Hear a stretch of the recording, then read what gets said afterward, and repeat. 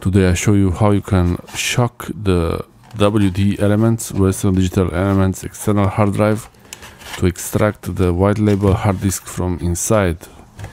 This you might want to do if you have a NAS station, a NAS computer, and you want to buy cheap drives. Usually these Western Digital Elements or the Western Digital My Book and Seagate also, they have really good offers for the holidays and throughout the year, and when you can buy them cheap, usually these are cheaper than the single drive, which is a bare drive. So you might want to do this. You buy the external drive and extract the hard disk from within to use it in your computer or in a NAS station, NAS computer.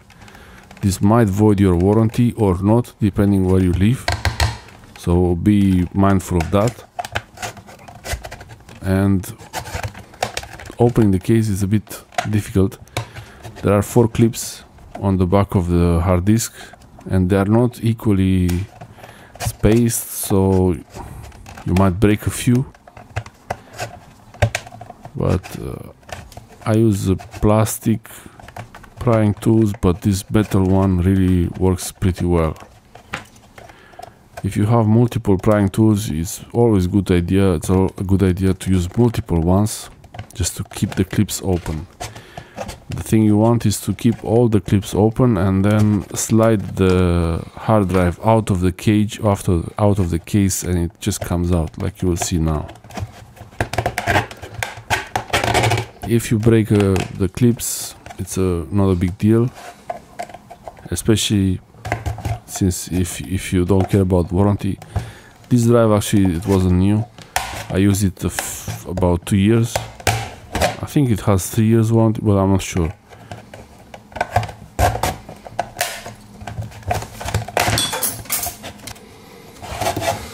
Yeah, now it's out. That's really. Use a few clips, it will open eventually. And it doesn't really matter if you keep it upside down or with the feet up or down, it doesn't really matter. The clips are more or less in the same positions. This is the Western Digital 14 terabyte Whitelabel drive inside. Those are the rails for the case. And you see the clips there. Yeah, these are the clips, and they are not equally spaced left and right. You see the position. I broke one there. I really believe they try their best to make it so as soon as you try to open a case like this, it breaks the clips, but it's always really I mean, I opened another one before and I also broke a clip. You might be able to do it without breaking the clips, especially if you don't slide the prying tool where the clips are. If you do it like this and I put it under it, and then when I open, it breaks it. So yeah, the rails, you can see the rails of the hard drive. It's both sides, top and bottom, left and right. It's how it slides, the caddy of the drive slides in. 14 terabytes. WD140 EMFZ. This is a Helium drive. It's nice and quiet, 5400 RPM. I got a new one for 18 terabyte, and that one is 7200 RPM, and it's not Helium, and well, it is Helium, but it's a bit noisier. The vibrations are stronger. The 5400 RPM drives are nicer for quiet and cooler operation also, but they have lower transfer speeds. To remove the drive from the case, you see those corner rubber grommets, and if you ever want to put it back, you should take a picture or save a link to this video. The position of these rubber grommets, it's a bit difficult. They really make it a bit difficult. The WD My Book is much easier to open. The Elements is it's a bit of a nightmare actually. This is the light guide for the LED.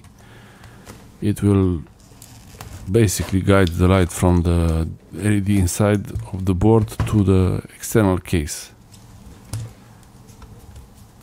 You press the disc out. I don't think it really matters which side you press it out, but if you see one side doesn't work well, just do it this way. It's better to press on the side that the board is not on, where the ports are, the opposite of where the ports are. That for sure makes it easier to open it. That's really useless now. You could put another drive inside it, but you have to be careful. The shape of these grommets is only made to work with this shape of this drive. I have another drive, 8 terabyte, an older one. It has a different shape, so I actually had to cut these grommets to make it fit, and it didn't really fit great eventually. It was enough to be able to insert it in the case. So yeah, they changed the shape of these drives, the corners. This newer drive, the corners are shallower. On the older drive, on the 8 terabyte drive, they were a bit thicker. I guess they optimized the size of the drives. Removing these grommets, all these parts from the case, you should keep them. Screws, one screw there, one below also. It's just a regular Phillips head screw. Nothing special there. Keep the screws. You might want to use the case with another drive, a Western Digital drive or another drive. I will show you in a moment how you could use it with other brands of drives.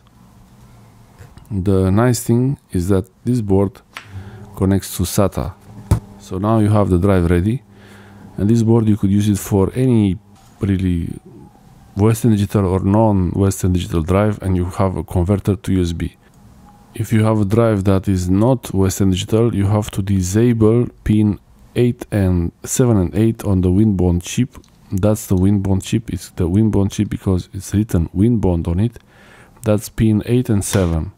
So from the circle where is a dot, it's pin 1, and you count around and it's 7 and 8.